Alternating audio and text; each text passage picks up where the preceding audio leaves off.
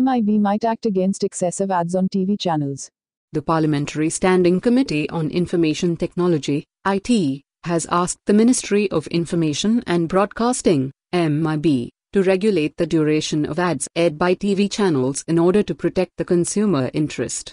The committee has made this suggestion despite being aware of the fact that the Telecom Regulatory Authority of India's TRI ad regulation, which limits the duration of ads in a program to 12 minutes per clock hour, is currently under process.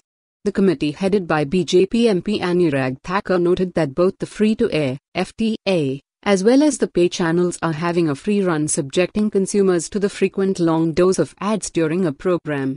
The committee recommends that steps must be taken to regulate the permissible duration and frequency of advertisements during a program to ensure that in order to maximize their advertisement revenue, broadcasters do not force the viewers to bear repetitive slots of advertisement in quick succession without any check whatsoever, the committee said in its 44th report.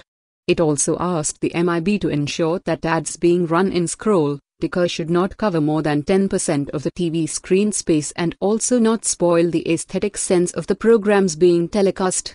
It also stated that there should not be any vertical display, running or static, of an ad on TV screen by any TV channel. The committee hoped that the ministry will initiate necessary steps in this direction and apprise it of the action taken in this regard. The committee further noted that while TV subscription revenue has increased from Rs. 329 billion in 2011 to Rs. 588.3 billion in 2016, advertising revenue has also increased from Rs. 116 billion in 2011 to Rs.